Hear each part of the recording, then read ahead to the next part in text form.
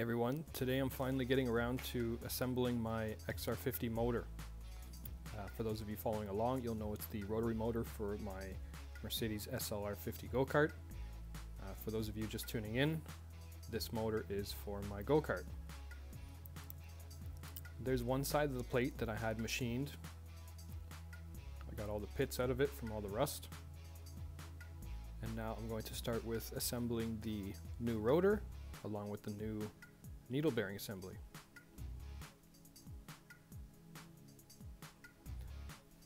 Those are the clips that hold the needle bearing in. And these little pieces right here, those are one side for the rotor seal.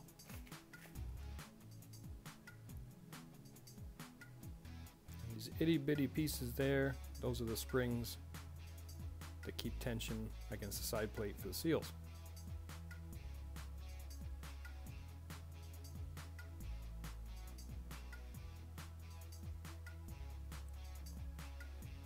So when I'm placing these seals, I make sure that all the shiny sides are up. That's what the manufacturer recommends. And also, I'm going to use my apex seal to sort of guide those into place.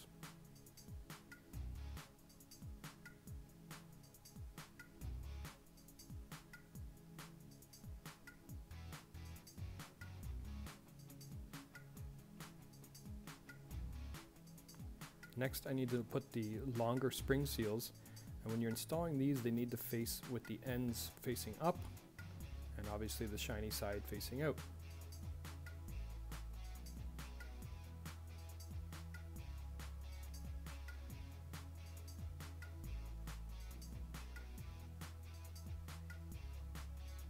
Now to keep this in place when we go to assemble it on the plate, I'm just going to put some assembly grease on it, not too much, just enough to keep the seals in place as it faces down.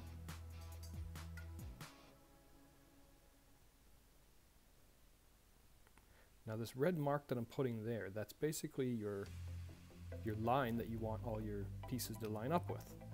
And I'll explain that in a second. Here's my crankshaft, or eccentric shaft as it is called. My magneto. It's been drilled out because I've had the crankshaft rebalance. Crankshaft was rebuilt, rebalanced.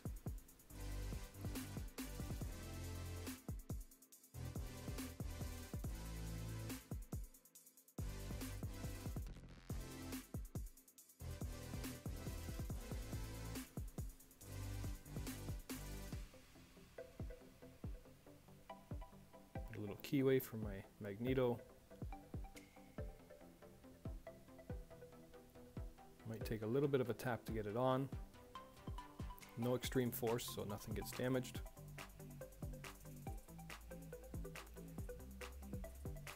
I don't actually have a key for the clutch nut, but as long as I can tighten it into place, I have no problem with that.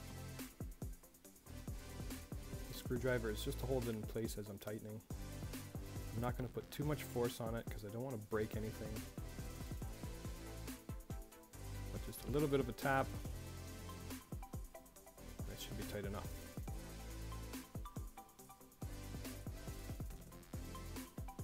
Now to get back to that red line that we put on there, you want the hole of the eccentric shaft to be pointing towards that.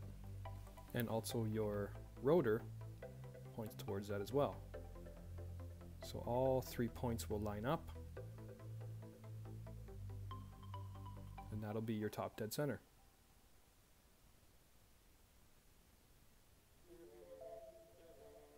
At this point, I'm going to be putting on the other side seals, starting with the corner seals.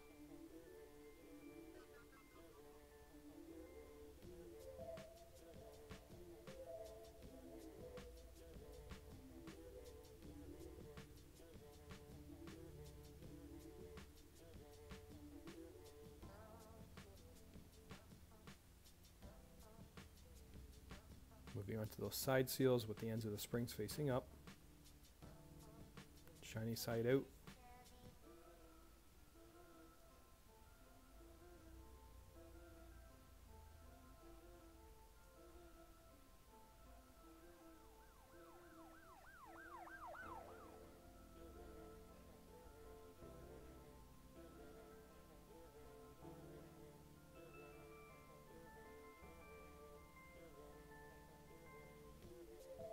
this point, I'm going to put on my apex seals, and note that the spring is going to slide in afterwards. So I'm just going to put 1/2 of my apex seal on now.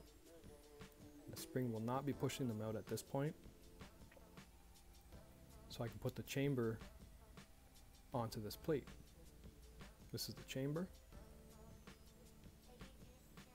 It's new, as you can see. The last one was busted from the ice, I guess, that had expanded and exploded in there.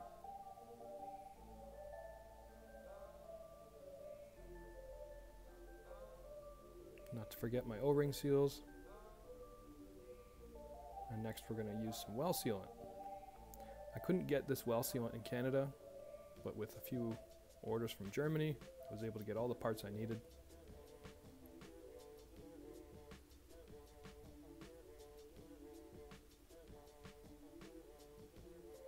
The nice part about the well sealant is that it does not dry, so if you would ever need to take this casing back apart, it would come apart with ease.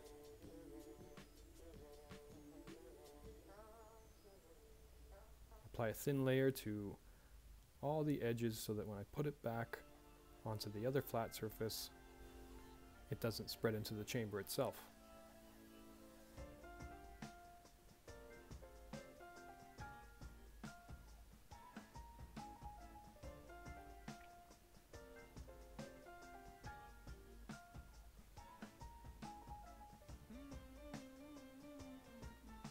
Wiping off any excess that I might have got inside the chamber. It should be ready to go to face down against this plate.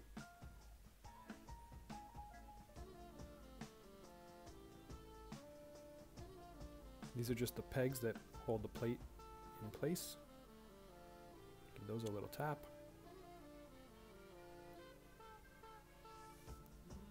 And now I can put the springs in for my apex seals and the other piece. These are 2-piece apex seals.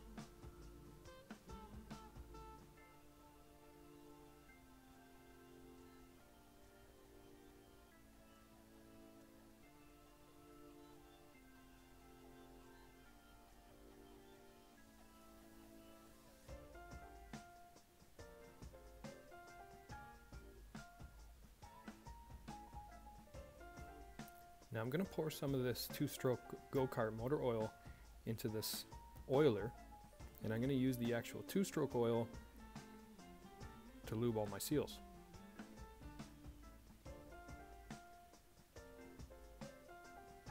Most importantly, get some down into that main bearing, along all the edges of our seals, our side plate seals, and it will drain down into the apex seal.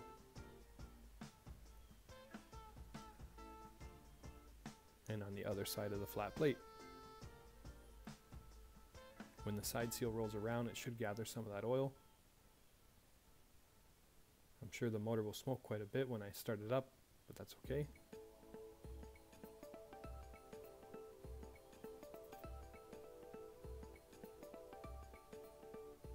And at this point, I'm ready to apply more sealant. This side's a little bit more tricky because I'm trying to get all the sealant covering on the surface without getting any of the sealant on the actual rotor.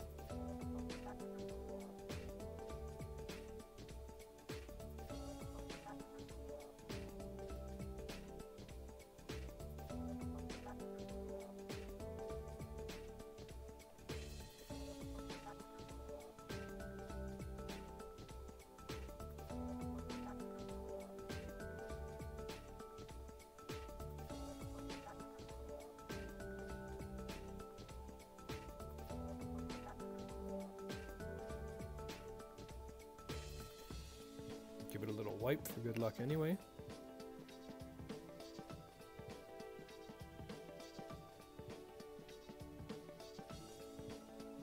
And now I'm ready to put the other side of my plate on. A little bit of oil on the bearing and on the face.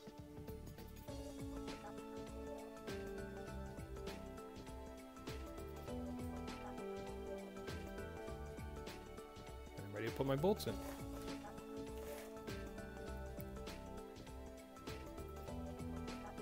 first thing is we have 5 long bolts and we have 10 short bolts. First I'm going to install the 5 longer bolts. Make sure those are in place so I don't confuse them. And then install the other 10 shorter ones.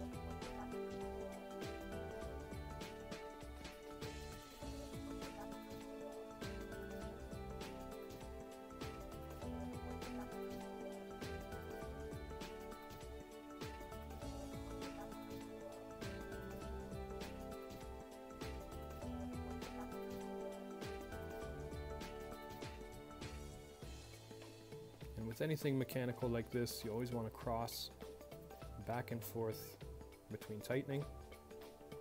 It just ensures that the surface comes down even. Same principle as tightening a tire.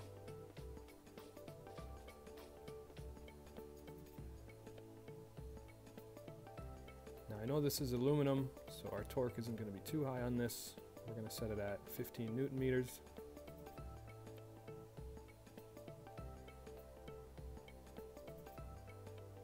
Start torquing everything down.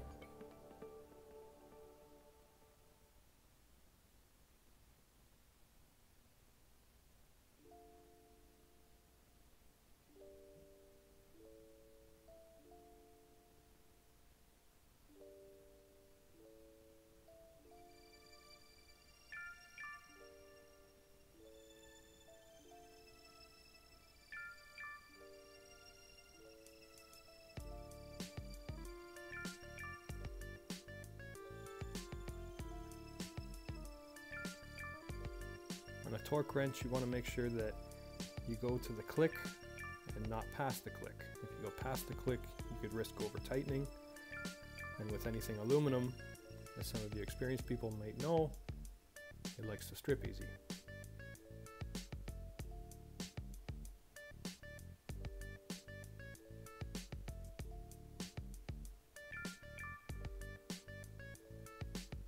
So ensuring that accuracy is key. 15 Newton meters only.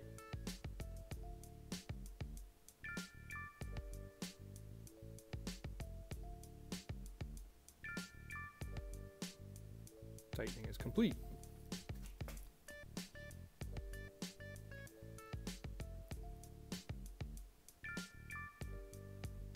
Turning the motor, just ensuring that there is compression in the motor, none of the seals fell out.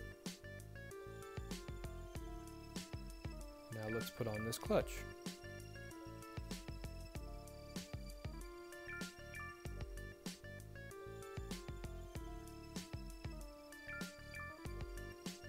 There's a little keyway that goes on for the sprocket. I also had to have it balanced with the crankshaft after the crankshaft was rebuilt.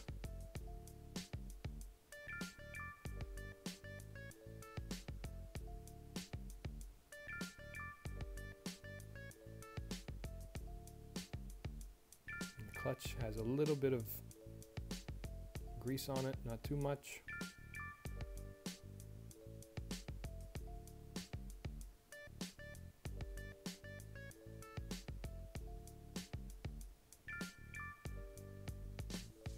Tightening down that center crankshaft nut.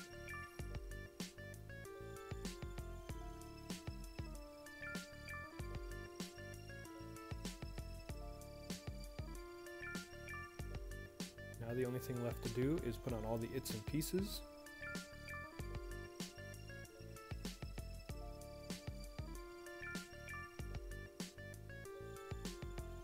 Here's the other side of the carburetor flange.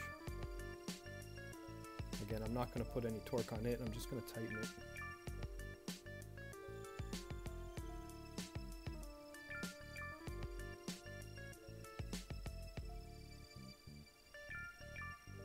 This is the chassis motor mounts.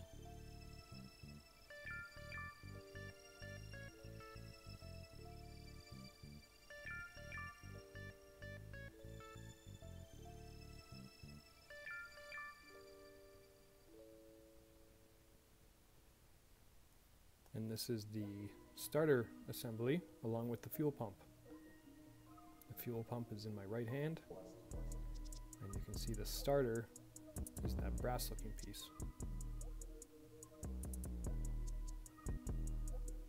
fuel pump has a little vacuum line. Tighten that vacuum line with a zip tie like I did. Cut it off.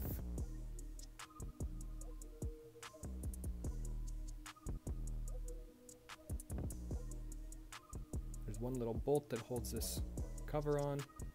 Put it on.